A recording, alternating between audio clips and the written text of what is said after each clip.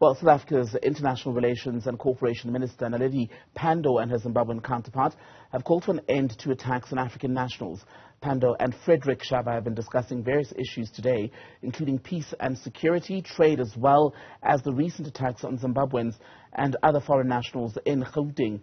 Our reporter Tumaole Mohlaoli was at that briefing. Tumaole, let's talk about what was said about the targeting, they say, of foreign nationals and the context around it.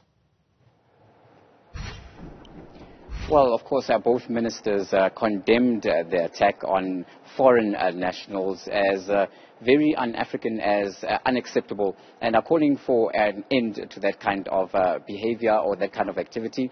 The ministers are saying that, of course, the challenges that many communities face are indeed being recognized by the government of South Africa, but also basically also highlighting the fact that these challenges are something that can be worked on and are being worked on. As it stands, South Africa will now be calling on all of those who hold temporary permits. The issue of those permits is center to these binational talks that were held here today. And when that particular deadline expires, then of course those who are in South Africa on refugee status will then have an opportunity to renew that particular permit or document, and those who are here on a temporary basis will be required to head back. And what of course Zimbabwe's Foreign Affairs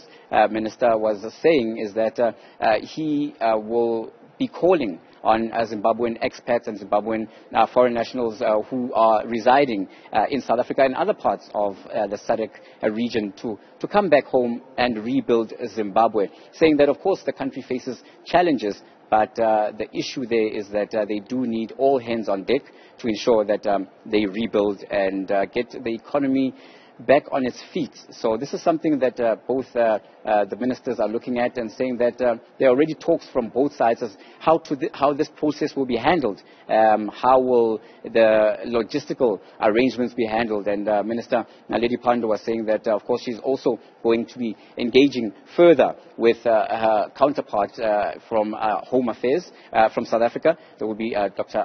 Mohlaoli, as to how these processes in terms of logistical operations on the ground are going to be handled.